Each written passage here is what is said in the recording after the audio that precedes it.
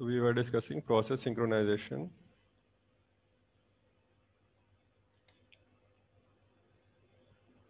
In which first problem was producer-consumer problem. In producer-consumer problem, we have seen that we have two concurrent processes. One is producer and one is consumer. So what happened in producer-consumer problem? A producer uh, a producer process produce information that is consumed by a consumer process, right? And for example, क्या था? For example, a compiler may produce assembly code that is consumed by the assembler, right? As we understand that a compiler take your high-level language and convert it into assembly language. And then we have assembler which take your assembly language as an input and convert it into your machine language, or we can say object file that will be converted by the assembler, and that can be used by the loader. So what happened in producer consumer? A producer can produce one item while the consumer is consuming another item. They can do this concurrently. Now what happened in producer consumer problem, that we have to take care that consumer who wants to consume the items can consume only when there is an item in the memory. So the producer and consumer must be synchronized so that the consumer does not try to consume an item that has not yet been produced. So this thing we have to take care in this producer consumer problem. So let's see what is the solution of this producer consumer problem.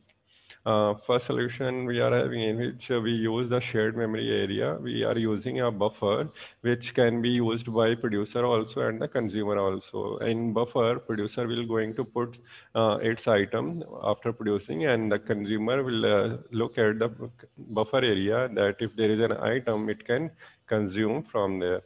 So to allow producer and consumer process to run concurrently, we must have available a buffer of items that can be filled by the producer and emptied by the consumer. This buffer will reside in a region of memory that is shared by the producer and consumer processes. Uh, if we are having a shared memory area, that only we can find out if that buffer is empty, so that producer can produce more items, and if uh, there are items in the buffer area, in the shared memory area, that consumer can consume the items. So let's see how this real life thing can be implemented in a virtual scenario, and that is through programming. So let's see. We have seen this code of producer. What it is saying, that suppose you forgot the other things. Firstly discuss this. If you are going to produce one item, suppose this is a circular queue. You have produced one item and put it into your queue, that is buffer in. Let me have paint so that I can explain here with the help of this. Okay, so let's see. If you want to put an element in a circular key, how will you use? Suppose we are having this buffer queue, and firstly, let's see, n is the counter with the value 0, right? N is a counter value which is 0, and buffer size, let's take buffer size equal to 3, right? Buffer size is 3, right? And then if you want to produce an item and put it into the queue, then buffer you will put in and place your item, and which is written here as next produced. Okay, so item is put it into the buffer queue, and then you have to increase your counter. So how will you increase your counter? As in circular queue, I hope that you have find out that how we put elements in a circular queue and how we delete elements from a circular queue. So here, let's see, n is initially 0, right? So 0 plus 1, and then you have to take the remainder, right? And then buffer size is 3. So what will be the answer? 0 plus 1, that is 1, and then you will take remainder 3. So what will be the answer? Answer will be the 1. Okay. Yeah, let's see, do you understand the remainder operator? Let me check. 19 remainder 3 is equal to what? And please answer this question very quickly.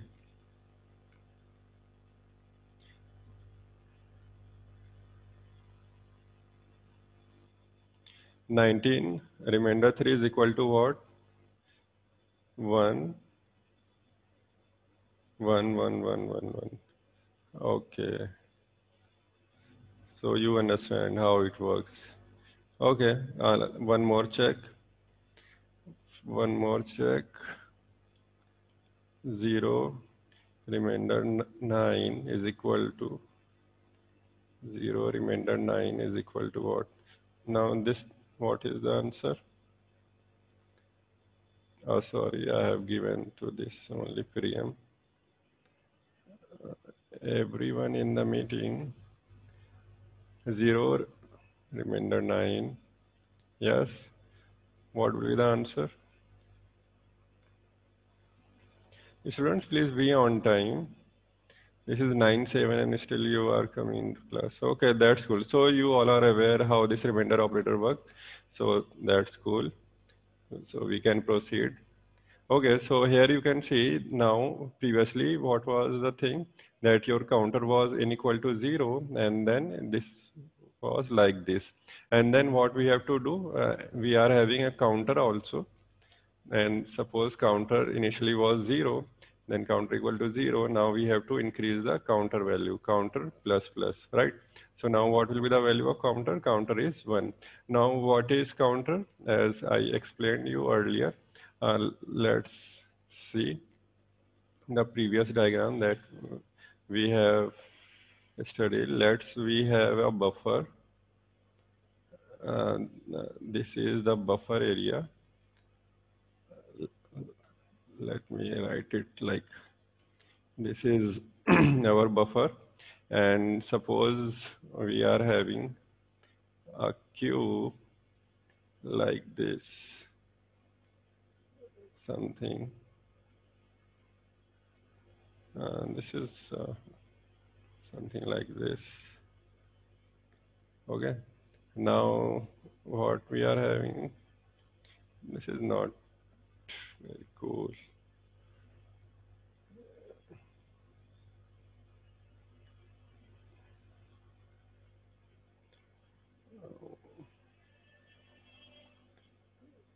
Let's have something like this, what I have chosen. Students, please be on time, otherwise I have to let you in number of times.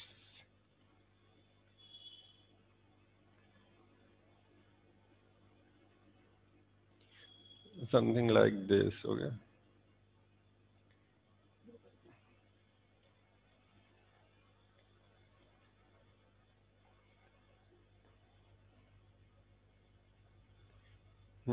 Okay. So here is what? This is 0 index, this is 1 index, and this is 2 index, right? Now here you can see that in these 0, 1, 2 are what? These are in counter. I am writing here. This is in counter. I'm taking this. This is denoting your 0, 1, 2, okay? Just be with me. You will understand each and everything. I am explaining you to understand this and visualize how these things are working. Now, what is encounter? Encounter is this index 0, 1, 2, right? Think of it as a circular cube, and we are having this buffer area. Now, what is counter? And this is your, yeah, we will use a shared counter variable. This counter variable will be taken care by whom? Here is your producer. Here is your producer and here is your consumer.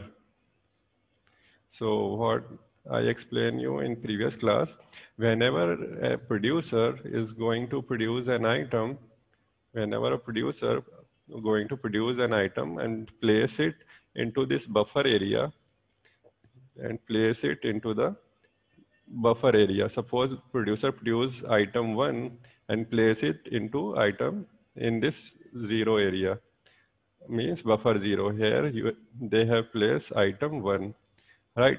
So item 1 is produced by the producer with this code. You can see here that initially in value is 0 and buffer size was 3. This is the buffer size, and then we are putting an item into the buffer in, that is in is 0. So in 0th index we have placed item 1.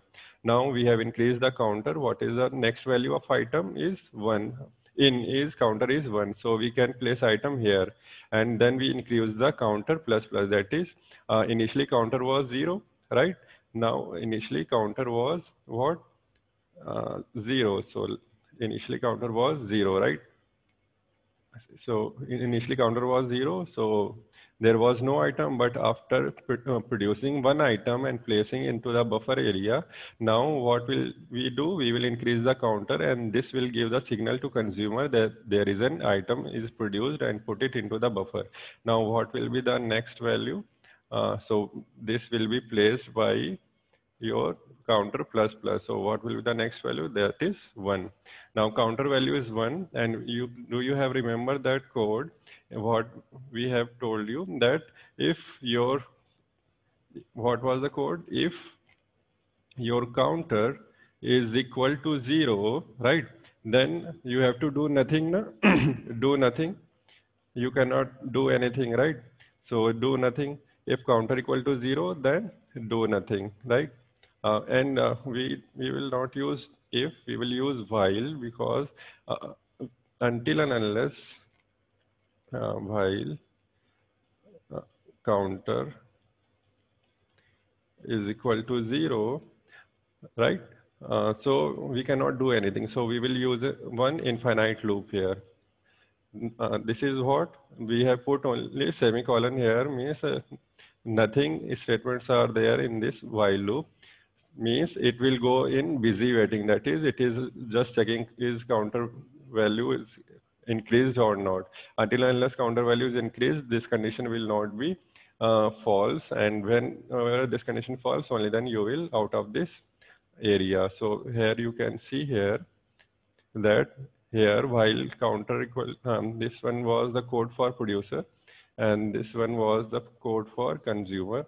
Here you can see that while counter equal to 0, you cannot do anything, right? Similarly here in producer, students, please be on time, otherwise I have to just make you into the classroom now and then. So what we are doing here, like in producer also we have a code that while your counter, if your counter value is equal to what? Your buffer size. If your counter value is equal to buffer size, then uh, you cannot do anything, right? Then you cannot do anything. If something like this, then also you cannot do anything, right? So this is the condition of busy waiting, that you have to just wait whenever buffer size is fixed, whenever counter values decrease. Now what will happen in this consumer area? Now consumer will consume the item from this area. Consumer will take this item and consume it here, right? Now how it will going to consume the item? Uh, let's have a code of consumer here also. Now here we will use an out variable, and initially it was 0, and counter, you are aware value of counter, and then we will use what? We will consume one item. We will consume one item. How we will consume an item? Let's see. Here you can see you will take item from the buffer area and consume it, and then increase the counter of out and then reduce the counter value. So let's see. Here you have to consume the item from the buffer area. Now you have taken the item from where? Buffer 0, as you can see here that in buffer 0, item 1 was placed. So you took the item from buffer 0 and place it into the item and consume it. Consume it. Consume item. Now you have consumed the item, and then what you have to do? What you have to do there? You have to you make the counter 0 plus 1 so that you can check if there is an item in there.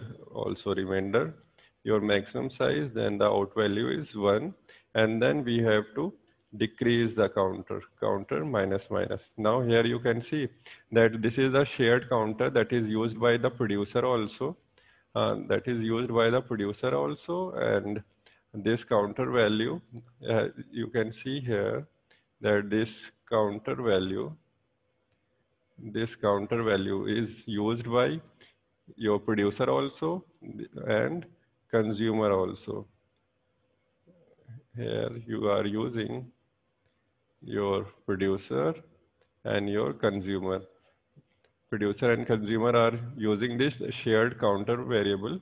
Now producer has increased the counter by 1 whenever it has produced one item, and consumer is consuming the item by decreasing the counter so that it gives the signal that one item has been consumed by the consumer. Now what will be the next value? It is 0, right?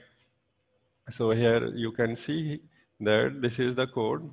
Firstly, you can see that if while counter, if buffer size is equal to counter, producer will not produce any item.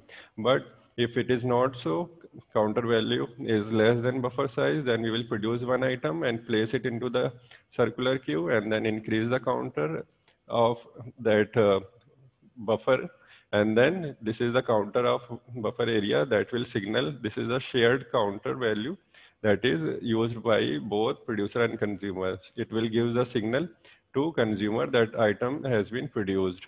Now what consumer will do? It will check if counter equal to 0, it has to do nothing. Here you better understand that there is a semicolon is placed. So this is a kind of infinite loop till this condition is true. If this condition is false, only then rest of the statements will be executed. These statements are independent. This while loop has no control on these statements because these statements are not under the while loop. As you can see, there are no curly braces of while loop. And this works as a single statement only. Now to consume the item, you will take the item from the buffer, consume it, increase the counter of that out, that will go for looking for next item, and then you will decrease the counter value. So in this way, we can see here, now here you can understand that we are in pretty much interesting position that we have solved the problem of producer consumer, right? That we are having a shared buffer area. Producer is producing one item. Suppose it has placed one item 1 here, and then the same code will be run, and we will can place an item 2 here also. In next turn, it will increase item 2, and then it will increase item 3. Now, if your counter is reached to 3, so if counter equal to buffer size, then it will not produce more item. Now consumer is consuming item, and parallelly it is decreasing the counter value, and this counter value is checked by producer also every time, and whenever it sees that it is consumed by the consumer, then it will produce the item. So are we good with this? That how these concurrent things are working, how they are synchronized. Is this solution is good, that we can synchronize in this manner. And one thing you can understand that what happened, that your solution of this problem totally depends upon this counter variable. Na? This solution totally depend upon this shared counter variable, right? Yes or no? Yes or no? So the crux of this solution is this common counter variable, because with the help of this counter variable only, your producer can find out that buffer is empty or not, and with the help of this counter, only consumer understand that buffer is empty or not, right? So if what maybe the problem arises in this solution of the problem, suppose your counter variable value is not up to the mark, means it is compromised. How it is compromised, this counter variable? Let's see how this counter variable can give you incorrect value. And suppose if this counter value give you incorrect value, then what will happen? This, with the help of this counter value, only producer is able to understand that buffer is empty or not, right? Suppose counter value is what? 2. Now producer is understanding that buffer is full, right? But the thing is, in actual, counter value must have to be 0, but it is showing counter value as 2, and it is giving impression to producer that buffer is full. So producer is doing nothing. So if the value in the counter is incorrect, then the solution of this producer consumer problem is also incorrect. So let's see how this counter value can be incorrect. So this is the understanding of this producer consumer problem.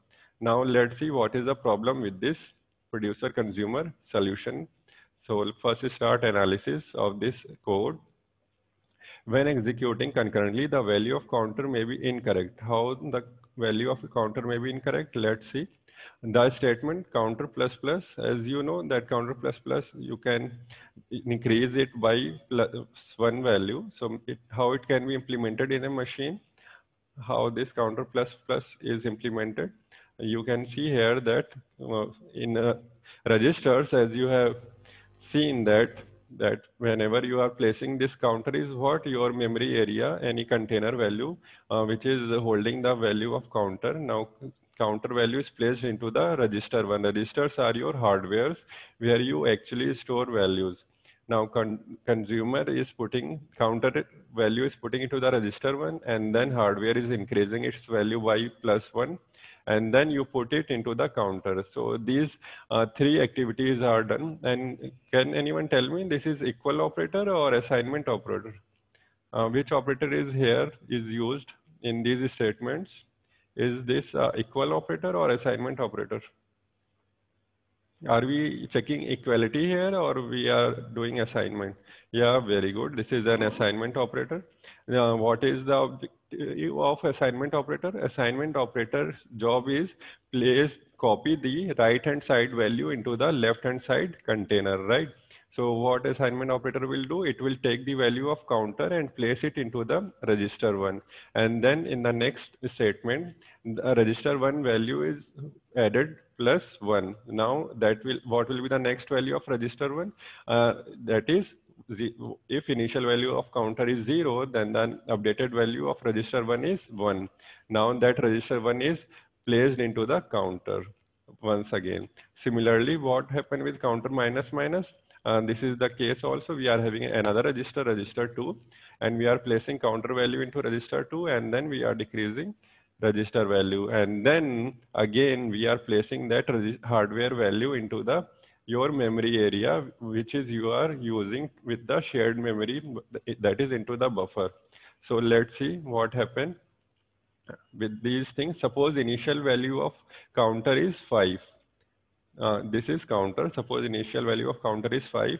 Now this first statement is produced by the producer, and it is executing this statement. Counter is value is placed into the register 1. So what is the value in register 1? It is 5 right now. In next statement, you can see producer is executing another statement. What? Register 1 equal to register 1 plus 1.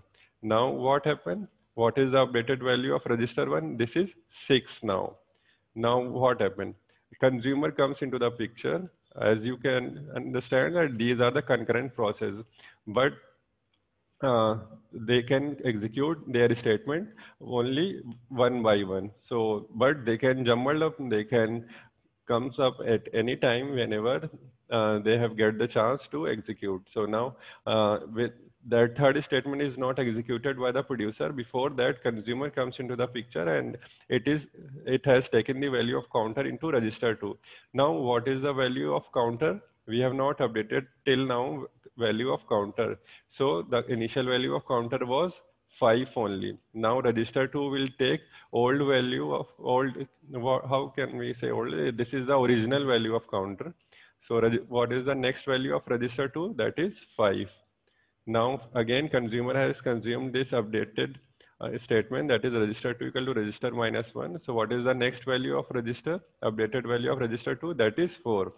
Here you can see till now there is no assignment of updated value into the counter. Now both producer and consumer has executed their two statements to update the counter value. One is adding +1 and one is decreasing 1.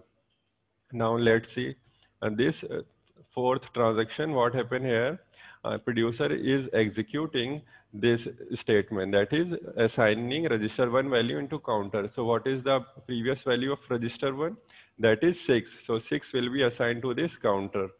Now you can see next statement. Now consumer comes into the picture, execute this statement, and it is assigning register 2 value into the counter. Now what is the value of register 2? That is 4. Now what is the last value of this counter? This is 4 only.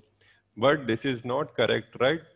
And suppose if we switch this statement, suppose this consumer process execute first and then this producer process, then what will be the next updated value of counter? That is 6. Now, if your output depends upon the sequence of statements, then there is a race condition. What is the race condition? Means which comes first, that will be the winner. So here, you can see here that after producer, consumer is coming, so he is the winner, and updated value is 4. But this is the wrong value. Notice that we have arrived at the incorrect state, counter equal to 4, indicating that 4 buffers are full, when in fact 5 buffers are full. As you can see here, initially we are started with 5 and it is saying that 4 buffers are full. Now here, suppose if we reverse the order of the statement at T4 and T5, we would arrive at the incorrect state, counter equal to 6. So here you can understand that when we are executing the processes concurrently, then that final value of counter may be wrong because these processes are running concurrently. So what happened then?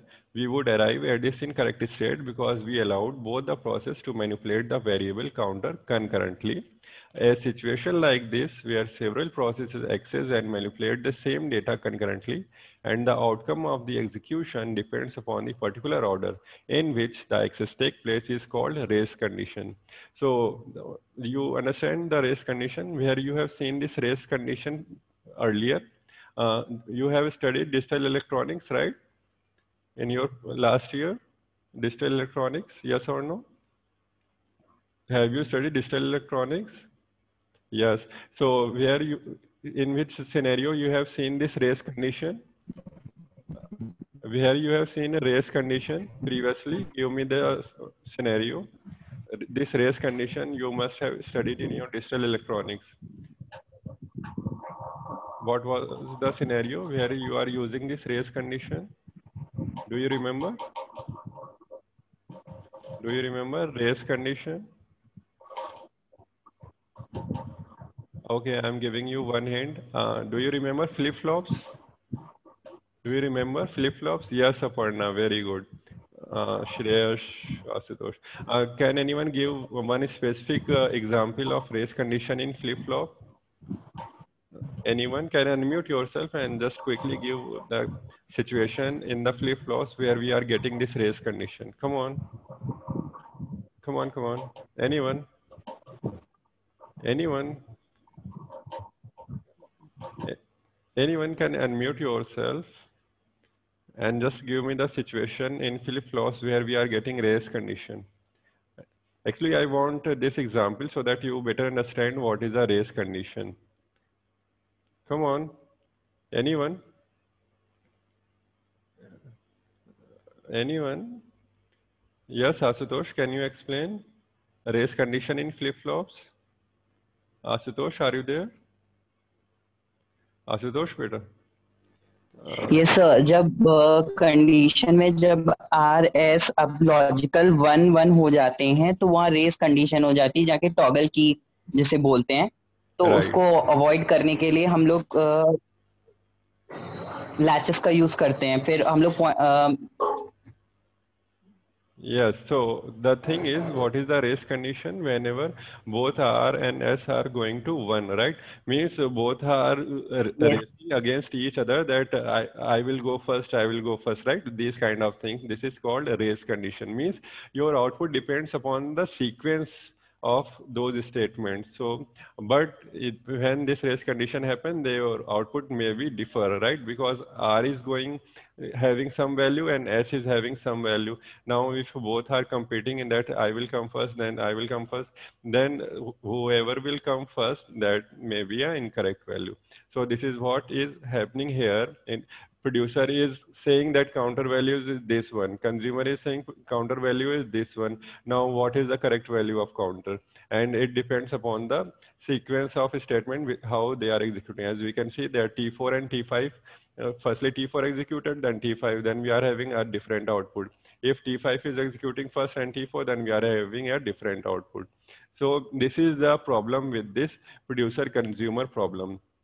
And uh, so as you can see that solution totally depends upon this common variable only, that is counter value. So and this issue is arises why? Because both producer and consumer trying to update that counter value at a time only. Then only we are having this problem.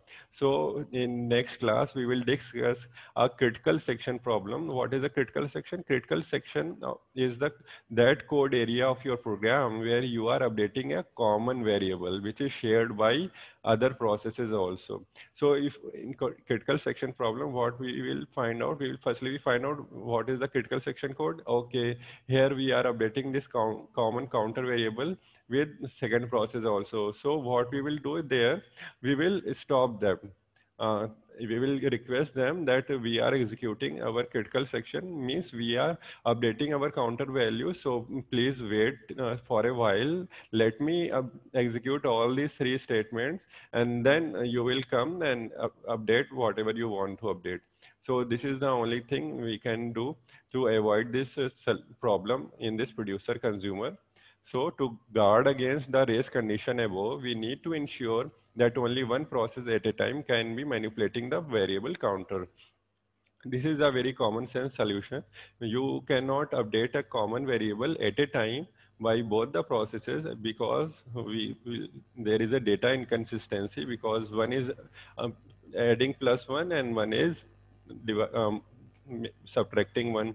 So we maybe get a different solution. So how we can guard? We can request other process, please wait till I update this counter variable, execute all my three statements, then you can come, then your turn will come, then you can update this counter variable.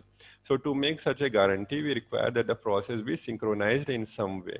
So in next class, we will find out critical section. What is a critical section? I have give a glimpse that critical section is that area where we are updating a common variable.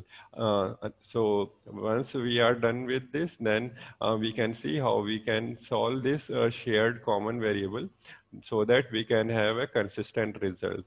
So are we good with this producer consumer issue?